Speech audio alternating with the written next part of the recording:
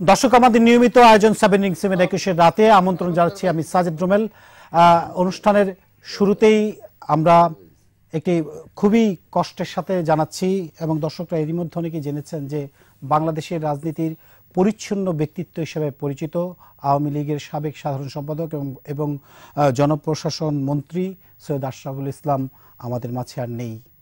এবং বৃহস্পতিবার রাতে ব্যাংককে একটি হাসপাতালে তিনি মারা গেছেন, এবং সেখানে আমরা যতদূর খবর পাচ্ছি যে তার পরিবারের সদস্য হিসেবে 2 বোন এবং 1 ভাই আছেন, এবং তারা জানিয়েছেন যে শেষ বেলায় একেবারেই সৈয়দ আশরাফ সাহেব তার কথা বলা বন্ধ হয়ে গিয়েছিল, এবং ডাক্তাররা সর্বশেষ চেষ্টা করেছে এবং একটি বোর্ড সেখানে চেষ্টা করার পরও তিনি আর আমাদের মাঝে ফিরে আসেননি।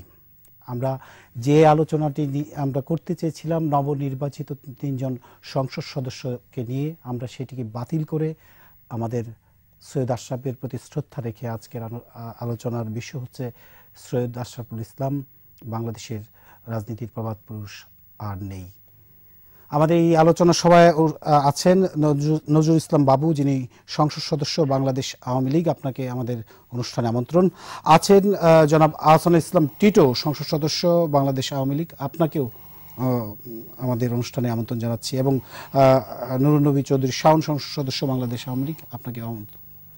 আপনাকে দিয়ে শুরু করতে চাই। সৈয়দ আশরাফ নামটার সঙ্গেই একজন পরিচ্ছন্ন সজ্জন ব্যক্তি হিসেবে পরিচিত। আপনি আগেও সংসদ সদস্য ছিলেন, তার কাছে গেছেন, নেতা হিসাবে পেয়েছেন, সিনিয়র সংসদ সদস্য হিসেবে পেয়েছেন, মন্ত্রী হিসাবে পেয়েছেন। একটু যদি স্মৃতিচারণ করতেন। আপনাকে ধন্যবাদ। সৈয়দ আশরাফ নামটা বলার সাথে সাথেই সবার আজকের দিনে হৃদয় কম্পন উঠে যায়। আসার পথেই আমি মেসেজ পাই যে আমাদের প্রিয় আশরাফ ভাই এখন আর নেই। কিন্তু আজকে স্মৃতিটা এইভাবে শুরু করতে চাই। যখন আমরা আজকে স্বাক্ষর করি শপথের পর, তখন ওনার একটা দরখাস্ত নিয়ে যান যে অসুস্থতার কারণে তিনি আপাতত শপথ নিতে পারছেন না, ওনাকে টাইম এক্সটেনশনের জন্য সচিব সাহেবের মধ্যে। সেই সময় আমি সেখানে বসা ছিলাম, আমি ভাবতেছিলাম আশরাফ ভাইকে নিয়ে। সৈয়দ আশরাফ যখন 111 বাংলাদেশে দুঃসময় সংকট নিয়ে বাংলাদেশ, তখন সংকট উত্তরণের পথ খুঁজে পাওয়া যাচ্ছিল না। বঙ্গবন্ধুর কন্যাকে সেদিন গ্রেপ্তার করা হয় কারাগারে, বেগম খালেদা জিয়াও আটক ছিলেন। কিন্তু দুঃখ হলো, বেদনা হলো, সেই সময়ে হাল ধরেছেন কিন্তু সৈয়দ আশরাফ।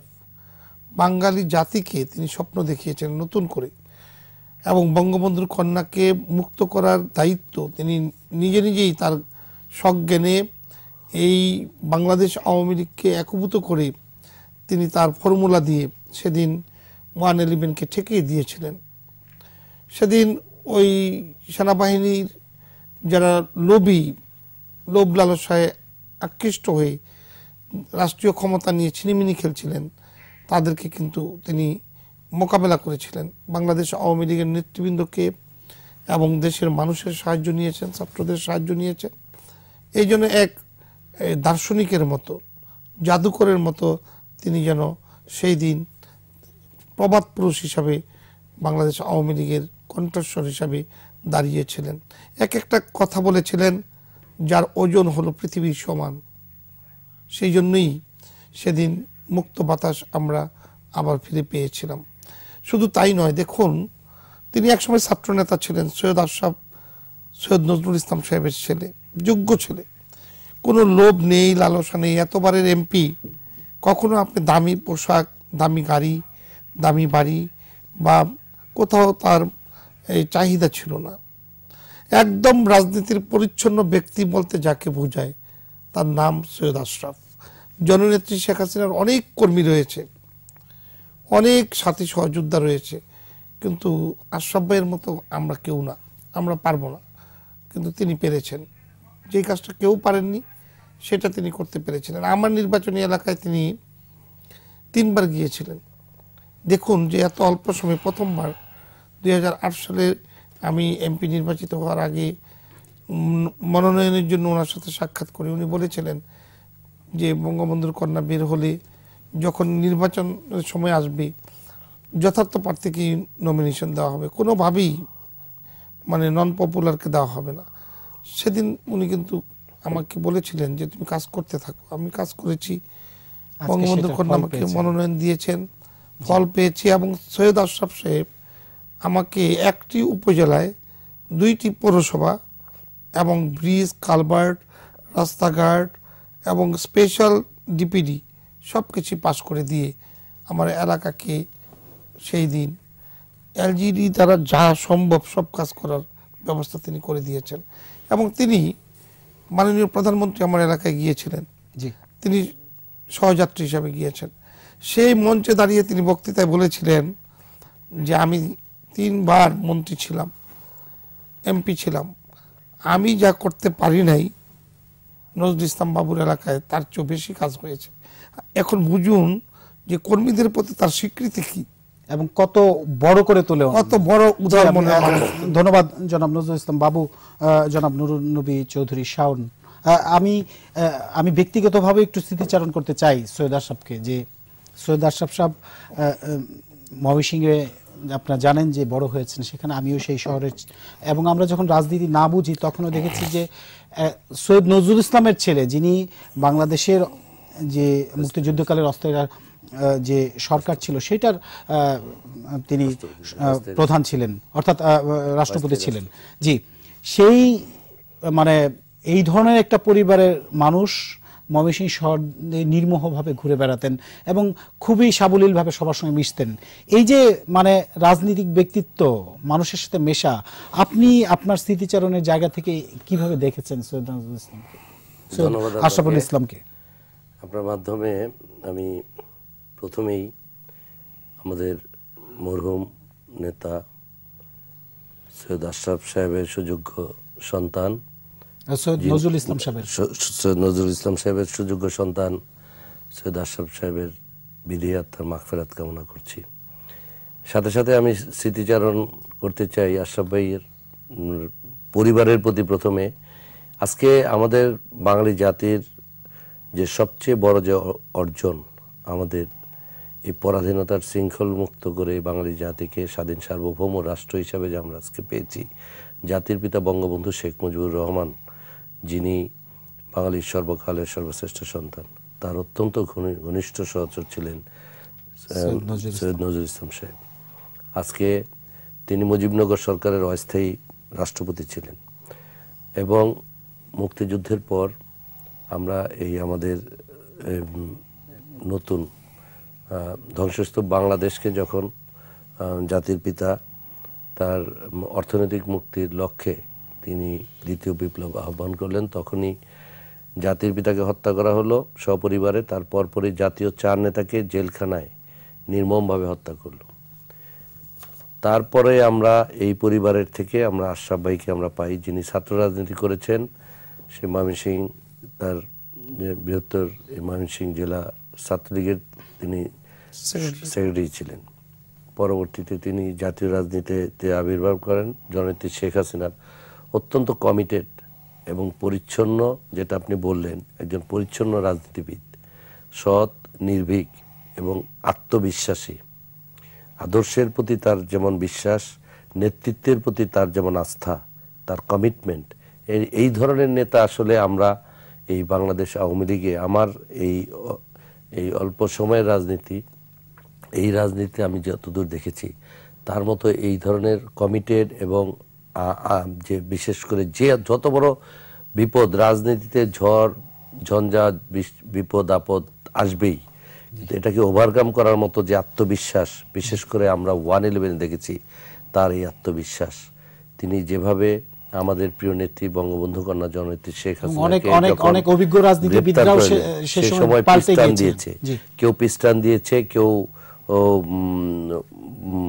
ভয় পেয়েছে বা তার আত্মবিশ্বাস হারিয়ে সেই যারা বিরাজনীতিকরণের চেষ্টা করেছিল, সেই 111-এর সেই মঈনুদ্দিন ফখরুদ্দিনদের সাথে যারা হাত মিলিয়েছিল, কিন্তু তিনি একজন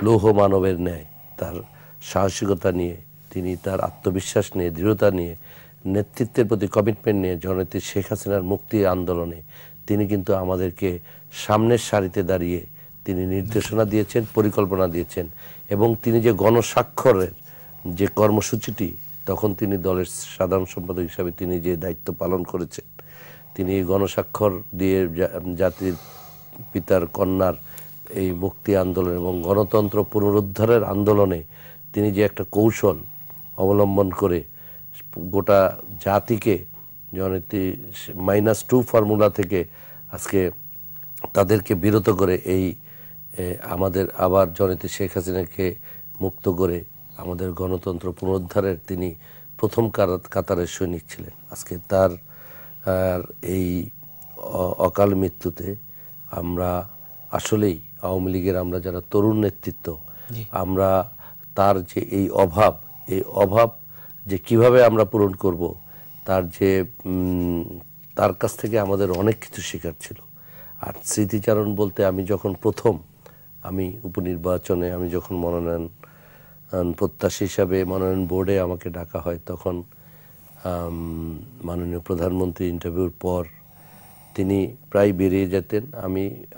আমিও বিরতির মধ্যে আমিও বেরিয়েছি, তখন তিনি আমাকে বললেন কি তোমার ইনকাম ট্যাক্স ফাইল টাইল সব ঠিক আছে?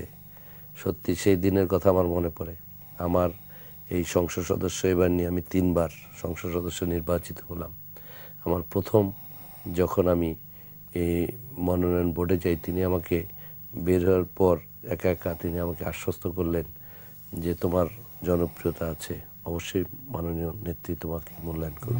আমি একটু ধন্যবাদ জনাব নুরুন নবী চৌধুরী শাওন। আমি জনাব হাসানুল ইসলাম টিটো আপনার কাছে আসতে চাই যে মৃত্যু মানুষের আসলে পক্ষ বিপক্ষ, রাজনীতির পক্ষ বিপক্ষ থাকে, সে তার ঊর্ধ্বে নিয়ে যায় অনেক সময়, কিন্তু তার চেয়েও বেশি হয়েছে সৈয়দ আশরাফের ক্ষেত্রে। আপনি জানেন যে আজকে সৈয়দ আশরাফের মৃত্যুর খবর এসে পৌঁছার সঙ্গে সঙ্গে আওয়ামী লীগের পক্ষ থেকে, রাষ্ট্রপতি প্রধানমন্ত্রীর পক্ষ থেকে যেমন শুভেচ্ছা শ্রদ্ধার জ্ঞাপন করা হয়েছে এবং তার প্রতি তার পরিবারের প্রতি গভীর সমবেদনা জ্ঞাপন করা হয়েছে, তেমনি করে কিন্তু আমরা দেখি যে ঐক্যফ্রন্ট যারা প্রবল প্রতিপক্ষ ছিল এই শেষ নির্বাচনেও, তাদের পক্ষ থেকে ডক্টর কামাল হোসেন বলছে যে তার মতো সজ্জন ব্যক্তি হারানো জাতির জন্য বড় ধরনের ক্ষতি। এবং বিএনপির পক্ষ থেকেও জানানো হয়েছে যে তাকে চিরদিন মানুষ, এদেশের মানুষ স্মরণ করবে। আপনি একটু আগে এই অনুষ্ঠানটি শুরু হওয়ার আগে বলছিলেন যে তার পড়ার অভ্যাস ছিল। আপনি যদি সবকিছু মিলে একটু মূল্যায়ন করতেন সৈয়দ আশরাফকে। ধন্যবাদ। প্রথমে আমি আশরাফ ভাইয়ের রুহের মাগফিরাত কামনা করছি এবং তার শোক সন্তপ্ত পরিবার, তার একমাত্র কন্যা, আল্লাহ যেন তাকে ধৈর্য দেয়। যে তার কিছুদিন আগে আশরাফ ভাইয়ের স্ত্রী মারা গেছে, আপনারা জানেন। তারপরে উনি খুব ভেঙে পড়েছিলেন এবং 2017 সালে তারপরে তার মৃত্যু, তার সন্তান এখন একা। তো আল্লাহ যেন তাকে ধৈর্য ধারণ করার ক্ষমতা দেয়। আশরাফ ভাইয়ের সাথে আমার স্মৃতি একটু লম্বা, অনেক পুরনো বলবো তুলনামূলকভাবে। আমার 2 সংসদ হচ্ছে 2003 সালে আমার নাগরপুরের আওয়ামী লীগের সম্মেলনে উনি প্রধান অতিথি। তো আমি শুধু নামই জানতাম যে সৈয়দ নজরুল ইসলাম সাহেবের ছেলে, তখন তার আগে আমার সাথে দেখা হয় নাই। তো আমি জিজ্ঞেস করতেছিলাম যে কেমন মানুষ হবে, প্রধান অতিথি হয়ে আসবে, ওনাকে কিভাবে নিয়ে আসতে হবে। তো বললো যে না, ওনাকে কিচ্ছু করতে হবে না, গাড়ি পাঠাতে হবে না, কিচ্ছু না, টাঙ্গাইল সার্কিট হাউসে থাকবে এবং উনি চলে আসবে। সব নেতাদের কিন্তু আমরা মফস্বলে যখন একটা সম্মেলন করি তাদেরকে নিয়ে আসা লাগে, উনি বলছে না আমার কিচ্ছু লাগবে না, তখন আমরা বিরোধী দলে আসি, তখন উনি চলে আসবেন। এবং মানে সবচেয়ে আশ্চর্য ব্যাপার, আমাদের কোনো কিছু না, উনি প্রধান অতিথি, উনি যথাসময়ে আমাদের নাগরপুরের আওয়ামী লীগের সম্মেলন উনি চলে আসলেন। এবং ওনার ভাষণ আমার প্রথম ওই দিন শোনার সৌভাগ্য হয়েছে। তখন উনি যুগ্ম সাধারণ সম্পাদক বাংলাদেশ আওয়ামী লীগের, 6 জন কেন্দ্রীয় নেতা ছিল, তার মধ্যে উনি প্রধান অতিথি ছিলেন। এবং ওনার এই যে সবচেয়ে বড় যে ওনার গুণ ছিল, উনি কথাগুলি ওনার মতো করে বলতেন এবং প্রত্যেকটা কথার অনেক গভীরতা ছিল। এই যে তৃণমূলের নেতৃত্ব কিরকম হবে, তৃণমূল কিভাবে সুসংগঠিত হবে, দলকে কিভাবে সুসংগঠিত করতে হবে, দলের কাজ কি হবে, এই যে কথাগুলি উনি মানে আমার এখনো কানে বাজে যে উনি কথাগুলি বলেছিলেন। এবং আমরা সম্মেলনের পরে অনেক নেতারা বক্তব্য হারিয়ে যায়, কিন্তু আশরাফ ভাই সেই বক্তব্য আমাদের কাছে মানে সবসময় এটা আলোচনা হতো যে আশরাফ ভাই কথাটা বলে গেছে 2003 সালে, তখন বিরোধী দলে আমরা, আমাদের জন্য অনুপ্রেরণা হিসেবে কাজ করেছে। পরবর্তীতে ওনার সাথে আমার দেখা হয়েছে, যেটা সবাই বলল 1/11-এ। আমি খুব ঘনিষ্ঠভাবে ওনার সাথে কাজ করার সৌভাগ্য হয়েছিল। 7 আর 8-এ আমাদের আজকে নবনির্বাচিত সংসদ সদস্য অসীম কুমার উকিল সাহেব ছিলেন, ওনার নাম ফ্ল্যাটে ওনার একটা ছিল, ফ্ল্যাট ছিল, সেখানে আমরা বসতাম। তখন এত মানে যেহেতু বিরোধী দলে এবং এই একটা অবস্থার মধ্যে আওয়ামী লীগের কিন্তু এত নেতাকর্মীরা চারপাশে আসতো না, গুটি কয়েক। আমি একদম ভোরে চলে যেতাম, অসীমদার ছিল। এবং যখন বড় বড় নেতারা, আপনারা আলোচনায় এসেছে, বড় বড় নেতারা যখন বিভিন্ন দিকে যাওয়ার চিন্তা ভাবনা করছে, উনি একটা আইডিয়া দিল, যে টিটু অসীমদা ছিল এখানে বসে, যে আমরা 64টা জেলার প্রেসিডেন্ট সেক্রেটারিকে আমরা কিভাবে একত্রিত করতে পারি, কিভাবে ওর নাম জানি কি তৃণমূলের নেতৃবৃন্দকে ঢাকা নিয়ে আসতে পারি, কারণ ঢাকার নেতৃবৃন্দ ওই সাহস সঞ্চার করতে পারতেছে না ইয়েতে। এবং ওইখানে আমার মনে আছে যে অসীমদা বসে বসে ফোন দিচ্ছিলেন এবং ফোনটা ধরাই দিচ্ছিলেন ওনাকে। ওনার একটা কথা মনে হচ্ছিল যে প্রত্যেকটা জেলায় ওর নাম জানি কি একটা অনুপ্রেরণা তৈরি হয়ে যাচ্ছে আর কি। আমার এখনো খেয়াল আছে, আমার জেলা আওয়ামী লীগের তখন সাধারণ সম্পাদক ছিল ফারুক সাহেব, এখন আমাদের জেলা আওয়ামী লীগের সভাপতি এবং জেলা প্রশাসক। ওনাকে যখন ফোন দিলেন তখন সঙ্গে সঙ্গে উনি বললেন যে আমি বৃহত্তর টাঙ্গাইলে, যেহেতু উনি কেন্দ্রীয় নেতা ছিলেন, বৃহত্তর টাঙ্গাইলে আমি সবার সাথে যোগাযোগ করতেছি, বৃহত্তর ময়মনসিংহের সবার সাথে যোগাযোগ করতেছি। উনি সবাইকে চিনতেন। এইভাবে আমরা 64টা জেলার, আপনারা জানেন যে ওই সময় উনি সবাইকে একত্রিত করে প্রথম স্লোগান তুললেন যে no Sheikh Hasina no election. এই যে যখন বড় বড় নেতারা বিভিন্ন দিকেই হয়ে গেল, উনি কিন্তু এই জিনিসটা সফলভাবে তৃণমূল আওয়ামী লীগকে পুনরুজ্জীবিত করে জননেত্রী শেখ হাসিনার পক্ষে উনি নিয়ে আসতে পারছিল, এবং খুব নীরবভাবে। এবং উনি যে প্রেস কনফারেন্সগুলো 7 এবং 8-এ করেছে, মানে এই প্রত্যেকটা কথার মধ্যেই কিন্তু অত্যন্ত গাম্ভীর্য ছিল এবং খুব দূরদৃষ্টি সম্পন্ন কথাবার্তা ছিল, যার ফলে বিরোধী দল বা যেই থাকুক ওনাকে সম্মান করতে কিন্তু বাধ্য হয়েছে। পরবর্তীতে উনি, আমি খুব ঘরোয়াভাবে আমি যেটা বলতেছিলাম যে ওনার সুন্দর একটা লাইব্রেরি ছিল, কোনো মানে অনেকেই ওনাকে পেতো না, অনেকে মনে করতো যে উনি হয়তো এই করছে, না, একটা বই পেলে উনি বইয়ে মগ্ন হয়ে পড়তো। তো আমি একদিন সকালবেলা গেছি এরকম আরেকটা প্রোগ্রামের ব্যাপারে, যে দেখি উনি বই পড়তেছে আর কি। একটা আমি বললাম যে এই বইটা আমি বাইরে থেকে আসতেছিলাম, উনি লন্ডন থেকে আসতেছিল, কিনে নিয়ে আসছে, একটা পলিটিক্সের উপরে বই, খুব রেয়ার একটা বুক আর কি। উনি বললো যে এই হচ্ছে, মানে বইটা পড়ে আবার আমাকে ব্যাখ্যা করতেছে, আমার সাথে আরো 2 জন ছিল, যে এই বইটা লেখা আছে। আমি বললাম যে আমার খুব ইন্টারেস্ট, তাহলে তুমি আমার বইটা পড়া শেষ হলে তুমি নিয়ে যেও। এইভাবে একজন, মানে আমাদের এই সময়কালে রাজনীতিবিদরা ওইভাবে পড়াশোনা করে, বই পড়ে, সেটা নিয়ে আলোচনা করে, মানে আমার মানে সমসাময়িক নেতৃবৃন্দের কাছে আমি এমন কাউকে পাই নাই যে একটা বই নিয়ে আলোচনা করবে, যে পলিটিক্যাল থিওরি নিয়ে আলোচনা করবে। এবং ওনার কিন্তু একটা স্বতন্ত্র চিন্তা ভাবনা ছিল, মানে এই যে আমাদের স্বাধীনতার বক্তব্যের মধ্যেও কিন্তু এগুলি প্রতিফলিত হতো। আমি ধন্যবাদ।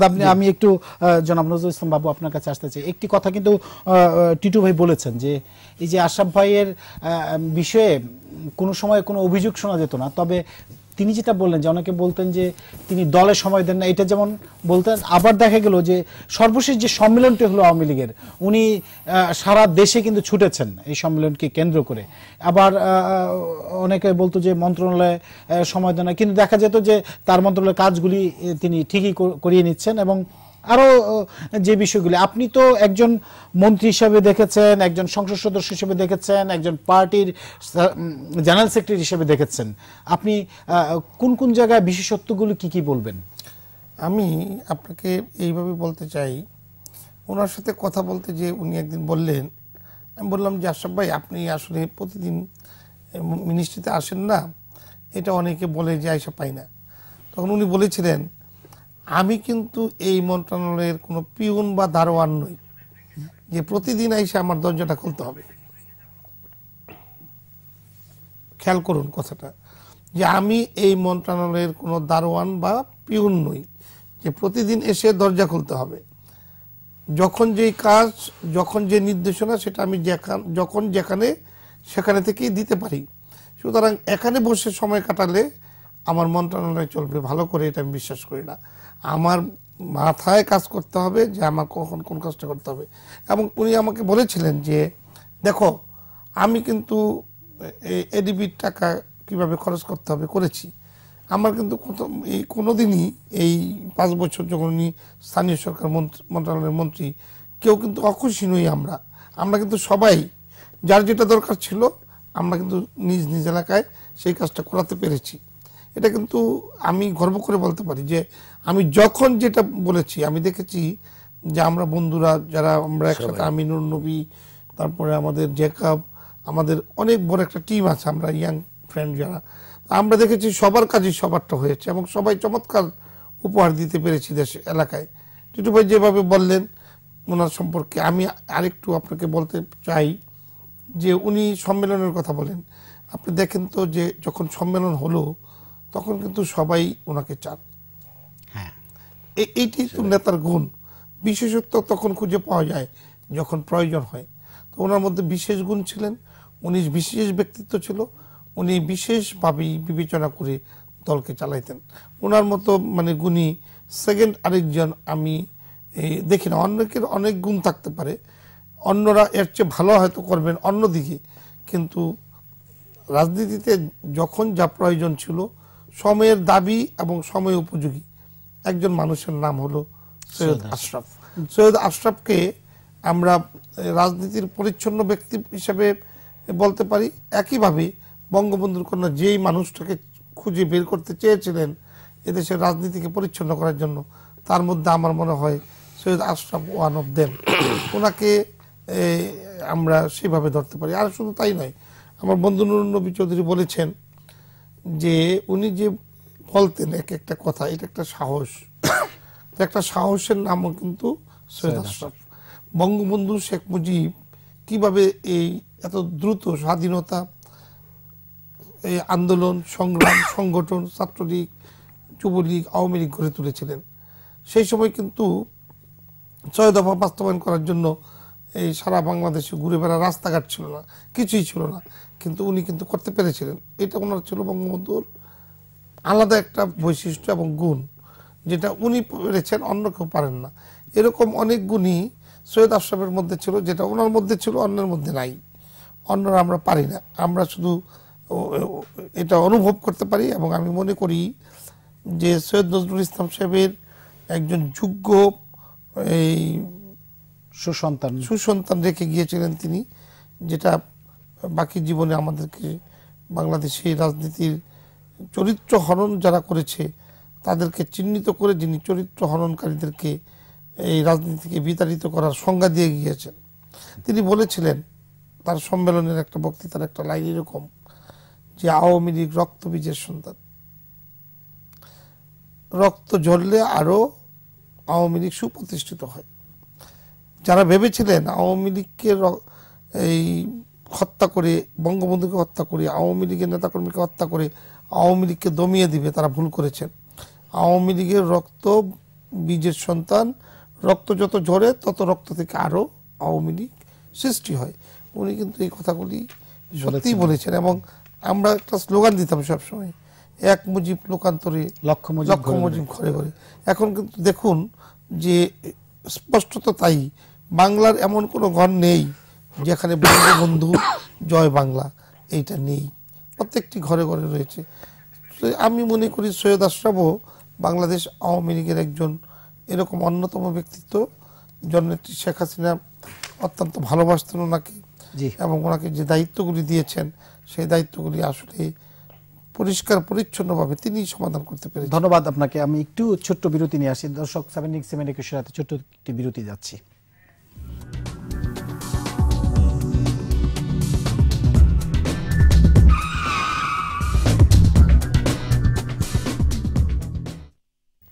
দর্শক 7-7 রাতে আবারও আমন্ত্রণ। আমি আছি সাজেদ রুমেল। জনাব নুরুন নবী চৌধুরী শাওন, আপনি একটি বিষয়ে যে সৈয়দ আশরাফ সাহেবের যে শেষ বক্তৃতার কথা নজরুল ইসলাম বাবু সাহেব বলছিলেন যে শেষ যে সম্মেলনটি হলো আওয়ামী লীগের, সেখানে একটি বিষয়ের কথা উল্লেখ করেছেন। আরেকটি বিষয় আমার মনে আছে যে সৈয়দ আশরাফ বলছিলেন যে আওয়ামী লীগ একটা চেতনার নাম। এবং আরেকটা বিষয় সবাই বলে থাকে আওয়ামী লীগের ভিতর যে ওনার নেতৃত্বের সময়ে সব দলই, আপনি যারা রাজনীতি আপনারা করেন জানেন যে নানা গ্রুপ দলে উপদলে বিভক্ত থাকে, তার সময় এই কাজটি অন্তত হয়নি। এই জায়গা থেকে আপনি সাংগঠনিকভাবে কিভাবে মূল্যায়ন করবেন সৈয়দ আশরাফকে? Thank you.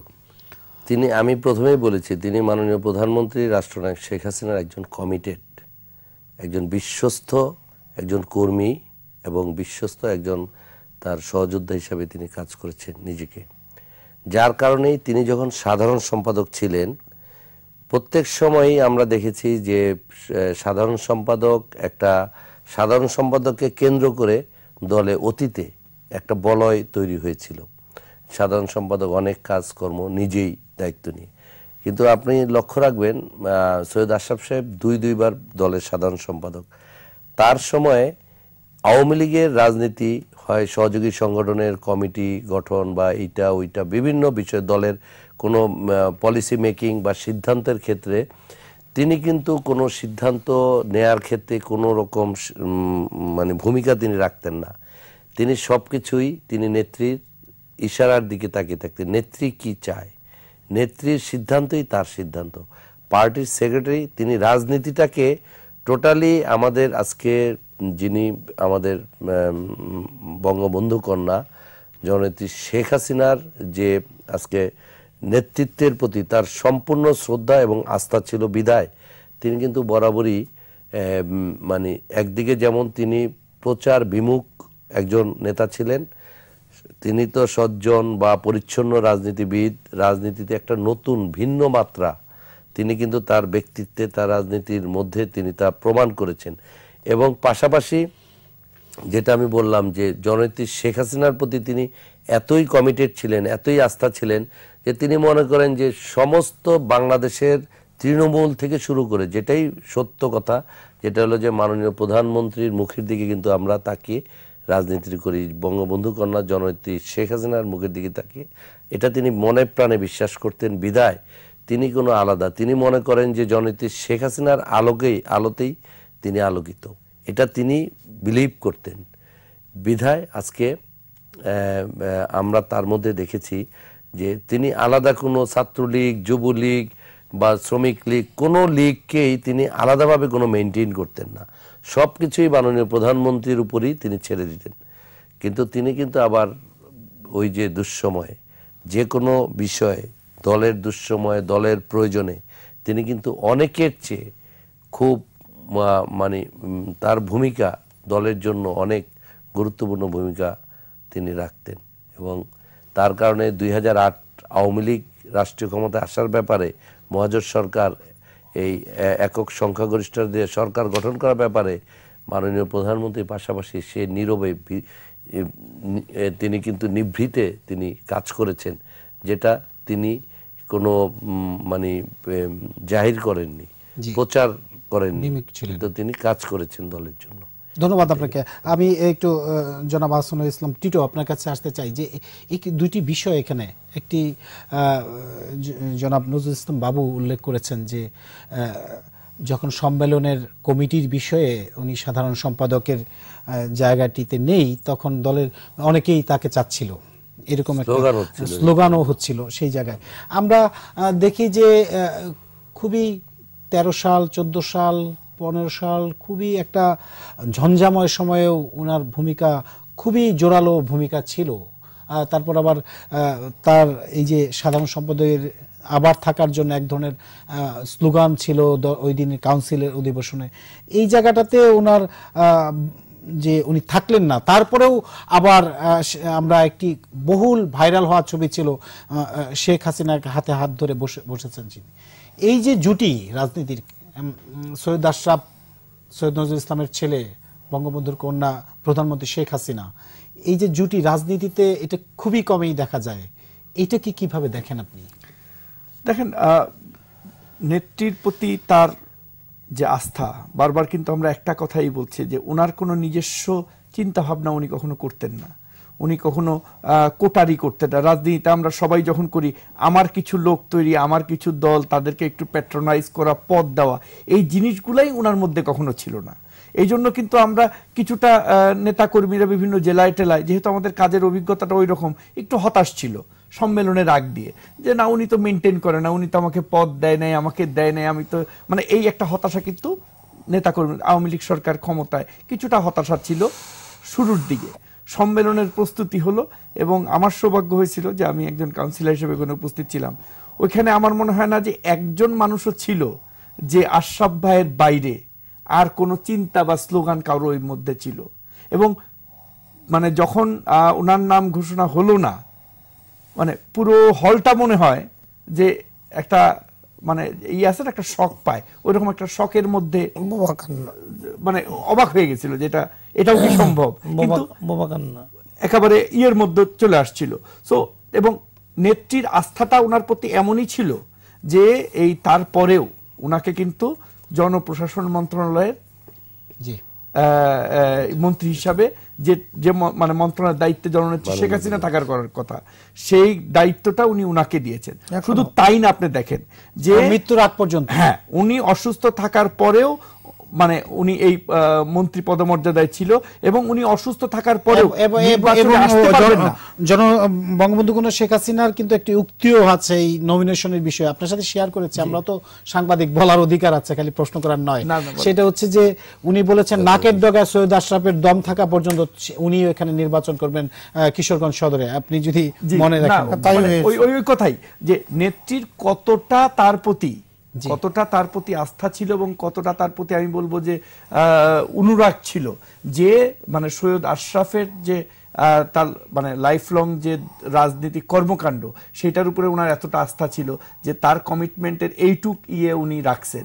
সো মানে আমি যেভাবে দেখতে চাই যে আসলে সৈয়দ আশরাফ একজনই হবেন, এরা মানে যুগে যুগে কালে কালে হয় না। যখন আপনার যখন জাতীয় 4 নেতার কথা যদি আমরা ধরি, আমরা বঙ্গবন্ধুর পরে জাতীয় 4 নেতাকে কিন্তু বঙ্গবন্ধুর পরে 4 জনকেই জেলে নির্মমভাবে হত্যা করা হয় এবং তাদেরকে হত্যা করার মাধ্যমে তারা অমর হয়ে আছেন। কেননা যে এই এত আওয়ামী লীগের লোকের মধ্যে ওই 4 জন লোকই ছিল যাদেরকে মনে করা হয়েছে যে তারা বঙ্গবন্ধুর আদর্শ থেকে বিচ্যুত হওয়ার বিন্দুমাত্র সম্ভাবনা নাই।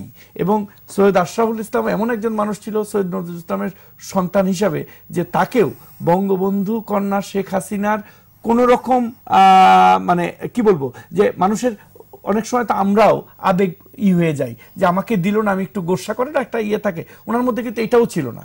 এবং উনি কিন্তু এইরকম কোনো প্রতিক্রিয়া কোথাও অনেক সময় আমরা শুনি মন্ত্রীর থেকে বাদ দিয়ে দিল, সে রিয়াক্ট করে, ওনার কিন্তু কোনো প্রতিক্রিয়া আমরা কোথাও পাই নাই এবং উনি কাউকে কোনো কিছু বলেনও নাই। এই সব জিনিসটাই তো মানে আমার কাছে আজকে যেটা মনে হচ্ছে যে এই যে আজকে আপনি বললেন যে বিরোধী দলীয় নেতারা সকলে মানে পলিটিক্যাল আমাদের বাংলাদেশের এই সময়ে পলিটিক্যাল যারা আছে প্রত্যেকে কিন্তু তার প্রতি গভীর একটা শ্রদ্ধাবোধ এবং অন্তর থেকে এবং এটার কারণ দুইটা। একটা বলবো যে তার ইন্টেলেকচুয়াল অ্যাবিলিটি, বাংলাদেশের রাজনীতিকে ফরসি করার এবং রাজনীতিকে ধারণ করার যে ক্যাপাসিটি, এই রকম ক্যাপাসিটির নেতা আর আমরা এই সমসাময়িক কালে পাবো না। ধন্যবাদ আপনাকে জনাব নজরুল ইসলাম বাবু, যে কথাটি বারবার বলছিলেন আমি যে বিরোধী দল যারা নানা কারণে রাজনৈতিক কারণে ক্ষুব্ধ, তারাও যেরকম শোক জানিয়েছেন, শ্রদ্ধা জানিয়েছেন সৈয়দ আশরাফকে, আবার ডক্টর কামাল হোসেন যিনি ঐক্যফ্রন্টের নেতা তিনিও জানিয়েছেন। আমি যে মানে অনেক সময় আওয়ামী লীগের সমালোচক হিসেবে পরিচিত যে পত্রপত্রিকাগুলি, গণমাধ্যমগুলি, সেগুলির ওয়েবসাইটগুলি দেখছিলাম, মানে খুবই আবেগতাড়িত সাংবাদিকরাও, এবং সেখানেও লেখা হচ্ছে এরকম যে আর শপথ নেওয়া হলো না সৈয়দ আশরাফের। কোথাও লিখছে যে সৈয়দ আশরাফ বলছে শপথ নেওয়ার জন্য সময় চেয়েছিলেন, সেই সময় আর আসবে না।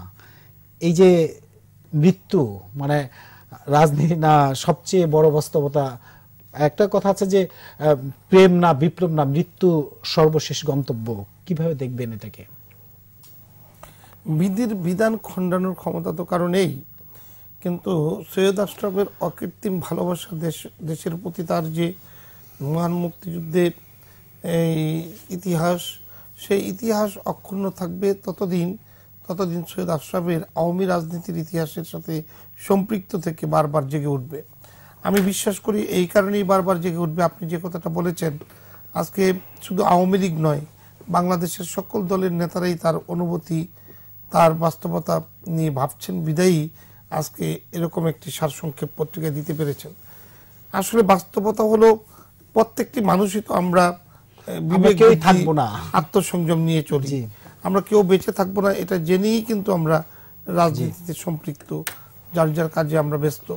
কিন্তু তারপরেও আমাদের এইটাও সত্য, যতদিন আমি না বাঁচি ততদিন কিন্তু অন্য কেউ বাঁচবে না তা নয়, আমার মৃত্যুই শেষ নয় পৃথিবী।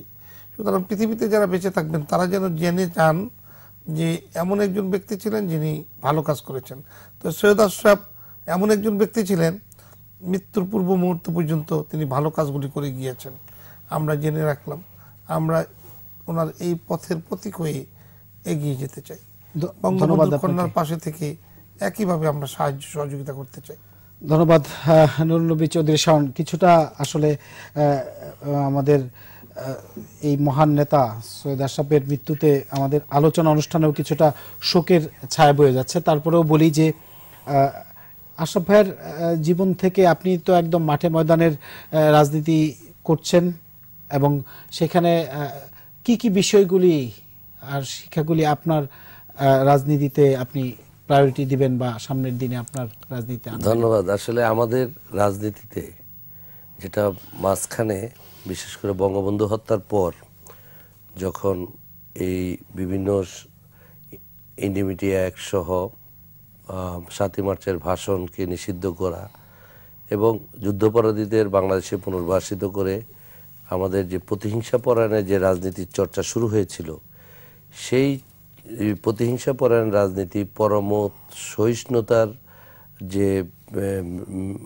রাজনীতিকে যে না বলা হয়েছিল, অর্থাৎ আমরা রাজনীতি করি আমাদের পথ ভিন্ন, দল ভিন্ন, বিভিন্ন জনে বিভিন্ন মতের লোক, আমরা কিন্তু বিভিন্ন ধারায় রাজনীতিতে বিভক্ত হয়ে আমরা রাজনীতি করছি, কিন্তু সবাই কিন্তু আমরা এই বাংলাদেশেরই নাগরিক। বাংলাদেশকে সামনের দিকে এগিয়ে নিয়ে যাওয়ার লক্ষ্যে আমরা দেশের মানুষের কল্যাণে আমরা কাজ করছি, এটাই আমরা রাজনীতি করি এই উদ্দেশ্য নিয়ে।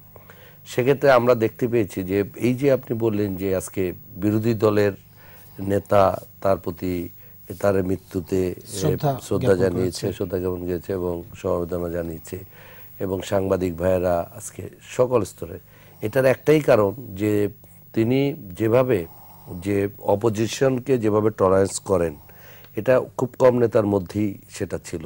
এবং ভিন্ন মতের লোক যেই মতের সাথে তিনি একমত না, তাদের সাথেও তিনি যে কোনো বিষয়ে তাকে তার অন্য মতের বা অন্য পথের মানুষকে কিভাবে শ্রদ্ধা জানিয়ে তাদের সাথে সমন্বয় করে যে কোনো বিষয় সমাধান করা, এগুলো তার মধ্যে তার একটা কিন্তু একটা অন্যরকম গুণ, যার কারণেই আজকে দলমত নির্বিশেষে সবার কাছে তিনি একজন পরিচ্ছন্ন, সজ্জন এবং একজন দেশপ্রেমিক, একজন রাজনীতিবিদ হিসাবে নিজেকে সৈয়দ নজরুল ইসলামের পরিচয়ের বাইরেও সৈয়দ আশরাফুল ইসলাম একজন স্বতন্ত্র একজন ব্যক্তি হিসাবে বাংলাদেশের রাজনীতির ইতিহাসে তিনি তার নামটা লিখিয়ে যেতে পেরেছেন। এই ক্ষণজন্মা এই পুরুষ অল্প বয়সে তার চেয়ে অনেক বেশি সময় নিয়ে যারা এই বাংলাদেশের রাজনীতি করেছেন, আজকে তিনি এই অল্প সময়ে তার রাজনীতির যে অবস্থান তিনি সৃষ্টি করে গিয়েছেন, তার দলের নেতাকর্মী তার নেতৃত্বের